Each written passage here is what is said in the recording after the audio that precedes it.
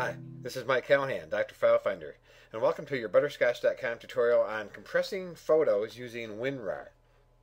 Now, once you've downloaded WinRAR from the WinRAR site and installed it, open it up and click Wizard. This is a handy little wizard that makes it simple to create a new archive, so click that option and click Next. Now, it opens up and you can maneuver around in here to find the pictures you want. You can click one picture. By holding down the Shift key, you can select blocks of pictures.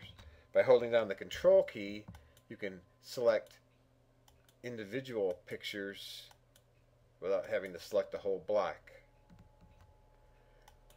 And say OK. You can give your archive a name. Pictures is fine with me. We'll click Next.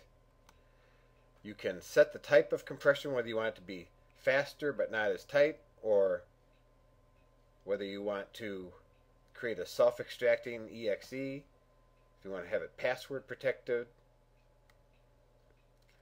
When you've made up your mind which options you want, just click Finish. You can see it goes through here, going pretty fast for the number of pictures I picked.